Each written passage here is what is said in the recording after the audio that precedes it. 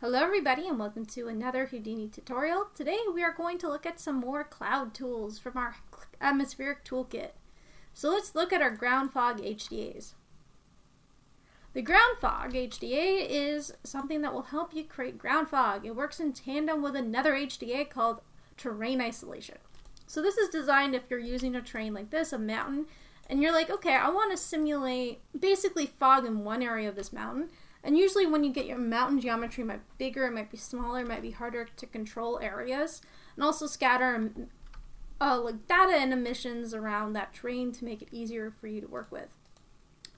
So let's take a look at this and see what this HDA does. So what this HDA is allowed to do, or the terrain isolation HDA, basically will create a good idea or a good base emitter for your geometry so you can actually create some ground fog.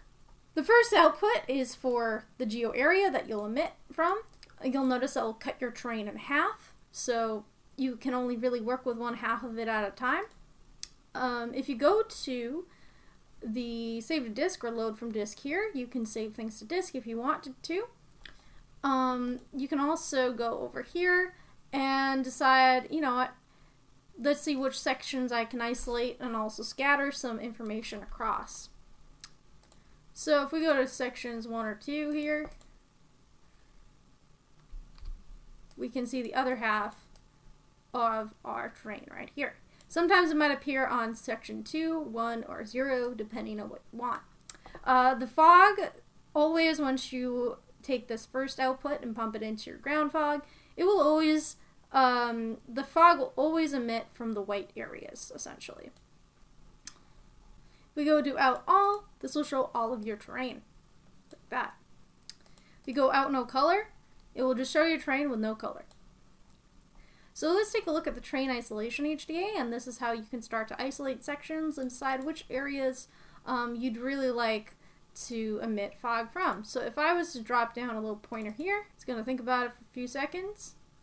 And if I was to change this to black, so now we have a more gradual fall off at the top of our mountain, so the clouds would only form below it. So let's go back. So over here, this is where you can isolate your sections, geometry amount per section. So if you wanted to keep a certain range of geometry per section, you can do that as well. So this section right here is a little work in progress. Please ignore it for now. Basically, this will allow you to basically create a clip zone in between all the 3 radiuses of your isolate sections.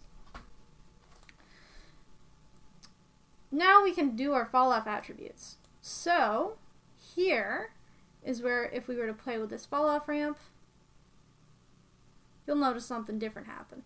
But you can usually visualize these fall off attributes the best when you go to the out all tab right over here, because you now notice that this kind of fall off range has changed. So if I was to go to 0.1 here, you can see the fall off range right here.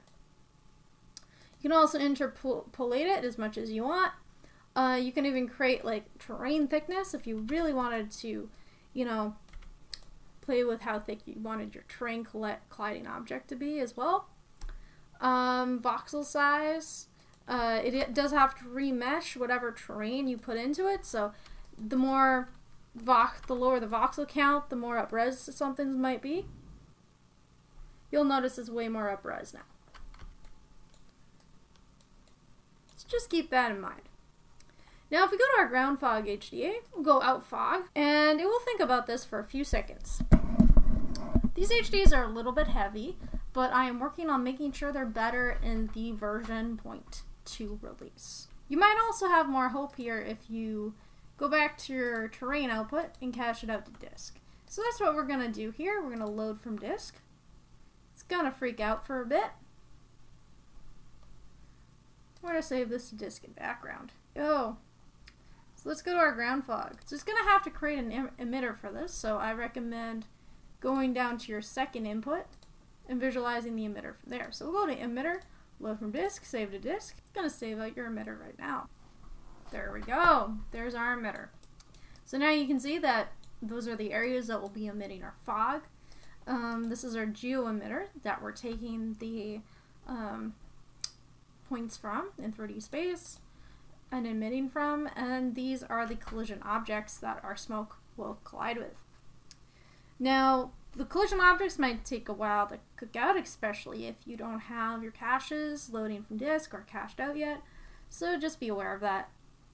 If that's the case, you want to hit cancel right now, go to disk fog, go to collisions tab, load from disk, voxel size, and go save to disk. Alrighty, so now this is cooked out and we can see our collision mesh right there. And now we can go to our ground fog tab and actually start to simulate our ground fog. Now that's not thinking and calculating every single thing on frame 1. So let's go to simulation tab and we'll make sure the voxel size is pretty big so we don't have to, wait too long for playback. Now you can post sim, you can actually see that we've generated some fog across our mountain. So we can actually take a look at that. And we can actually say, okay, I want to see how this looks with my geometry. So I can go over here and say merge and out all. Well, let's do out no color so we can kind of see what's going on here. And we'll wait a few seconds.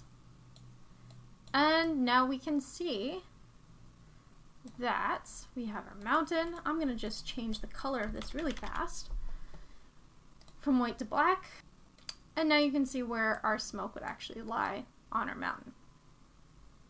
You probably want to give this a lot of pre-roll so you have a good range, an estimate of where you'd want this fog to be. But that's pretty much an introduction to this tool. Hi everyone, so the next tool in this toolkit we're going to cover is called the Cloudscape Export HDA. This will allow you to cloud combine a bunch of things together, as well as essentially merge the densities together and create volumetric attributes that you can generate across your clouds. It's always important to generate color information and also density information with your cloudscape. So when you go to render your clouds in, let's say, a render engine, or process it through lighting, or create passes of different attributes for comp, it's always a good idea to add attributes into your clouds. So there's more post-processing options. So if you go to Cloud Combine, you can combine up to 4 clouds. So you can choose how you want to combine them, and if you want them to match the lower resolution or the higher resolution. And that's pretty much the only 2 options you have on this HDA. You also have something called the Volumetric Attribute Generator. So if you go to our geometry spreadsheet and we go to the primitive area, you'll notice there's 3 attributes. If you click on Cloud Combine, there's only currently density, but if you go to Volumetric Attribute Generator, you'll notice there's a grad and a CD. So this will create a gradient fall off, and this will create a color fall off, so you can manipulate that in comp. And those are the 2 nodes that I wanted to run over today. And thank you for watching this tutorial. My name is Kate, and I'll see you in the next video. Bye.